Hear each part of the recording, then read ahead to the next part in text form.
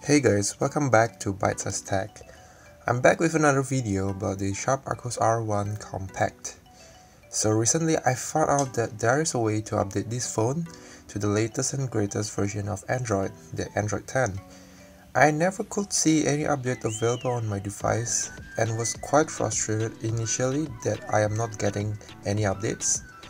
Turns out the update was purposely only made available to those located in Japan, and it does not matter if your phone is a Japanese set. So if you bought a Japan set and you are located in Singapore or Indonesia or Malaysia or any other parts of the world, you will never get the update available. But I found out a way to bypass this location restriction, and I want to share it with all of you guys who have been dying to get Android 10 on your Sharp Aquos devices from outside of Japan. So before we start, I just want to point out that this trick will work with any Sharp Aquos devices under any of the Japanese telco. So if you have an R2 or you have an R, it doesn't matter, it will still work for you to get any security patches or updates that you haven't gotten. Now, before you do this, please do back up your devices first, because you have to do a factory clean reset on your phone. And if you have already done a backup, let's just get straight to it. So the first thing you have to do is a factory reset of the phone. And while the phone is doing a reset, remember, check out the SIM card in your phone, because the cell tower will indicate the Aquos server of your real location after the reset, so make sure to record that SIM card. And then now let's just go ahead and speed up the factory reset process.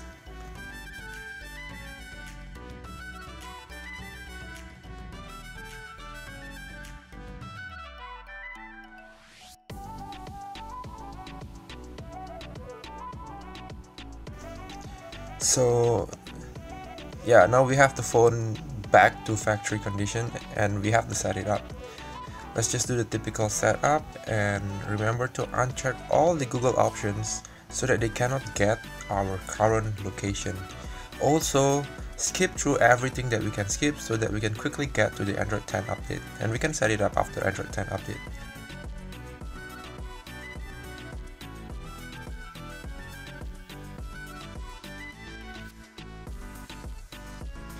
Alright, now the phone is set up.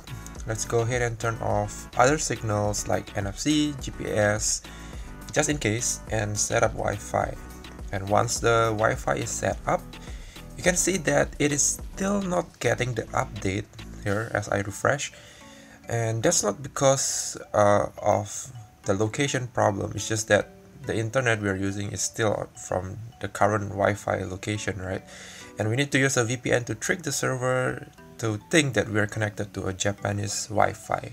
So to do that, let's go ahead and sign into the Play Store to download a VPN. And look for the app called Japan VPN. Japan VPN, and the app is free and it's quite reliable actually.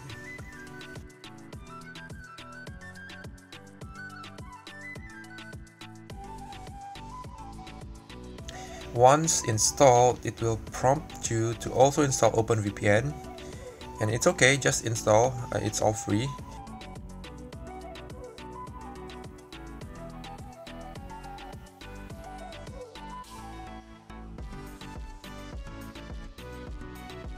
Once done, open the app, turn on VPN by pressing the large green button in the middle. Wait till it says connected.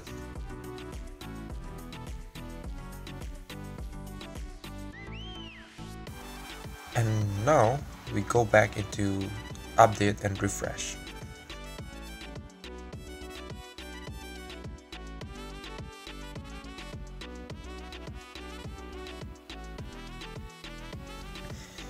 There you go, you can now update your phone.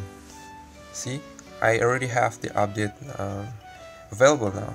And if you do not have, if you have not done the previous security updates, you'll probably see those updates appear first before you can get the Android 10 update. So you have to do those security updates first because those are mandatory.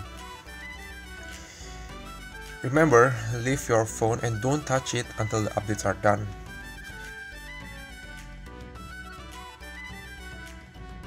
Here I have done several updates for the phone, and now I can finally do the Android 10 update.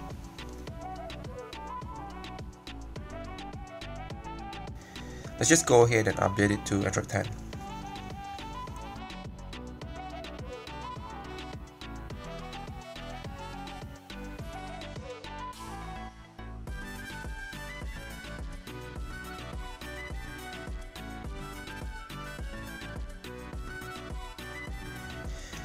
Okay, welcome back. So now we have finished the Android 10 update.